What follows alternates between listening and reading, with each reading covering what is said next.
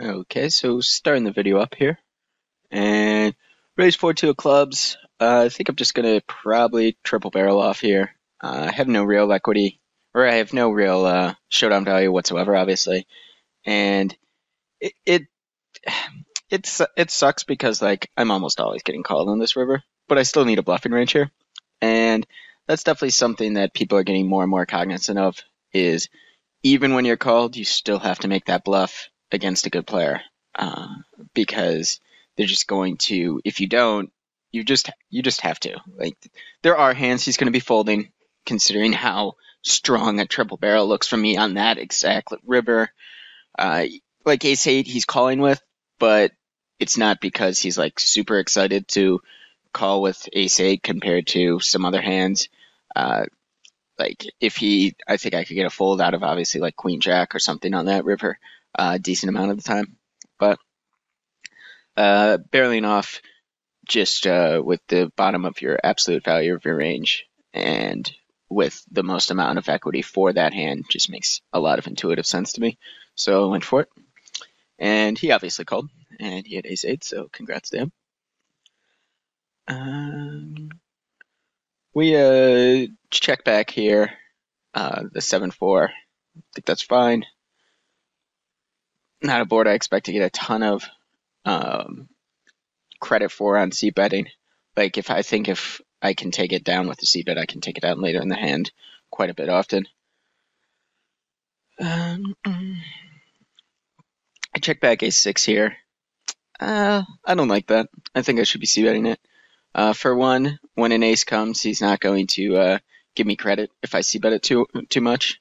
And this is kind of the fun part of being, and I call the river obviously when I improve. This is the fun part of being against someone who's aggressive and all the things. Like you just bet your strong hands, especially heads up. Like there's no need to like. You're going to be expected to be bluffing so much, and I just got caught bluffing, etc. I went for a check raise on the right. I think I think I like that actually. I hadn't really shown him too many turn check raises yet, and I'd also been three betting quite a bit, perception wise, and he called me down with King Jack there. Obviously on the river, it's an easy call for him. Turns a bit, something we got to make a note of. Calling with King Jack there, not a bad play by any means, but just something we got to take note of. And just go for a turn check raise, then a pretty big bet on the river.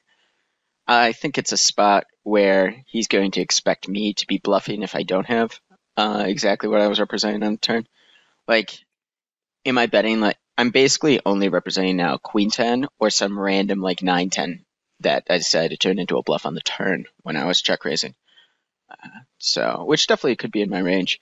The Queen obviously on the river is a little unfortunate because it counterfeits a lot of situations. But this is where I'm going to apparently start running really well. So turn the gut shot on the top right. Definitely just going to keep barreling. Definitely a good card to barrel on. And three betting there in the top right. And just going to keep betting through here on the top left with top boat. I expect to get called by like ace high. And then also like anytime he has a 5, he's going to check raise that turn. And then I can also just represent a ton of backdoor things. I think on this river, I go for an overbet, which I think is okay. I think if he was going to check raise as a bluff, I think he's doing it before the river. So I think with my overbet, it definitely polarizes me, but I'm not sure how light he's going to call me down there, considering I block all the kings basically. So it's not like when he has a king, he's going to like be thinking about getting cut or whatnot.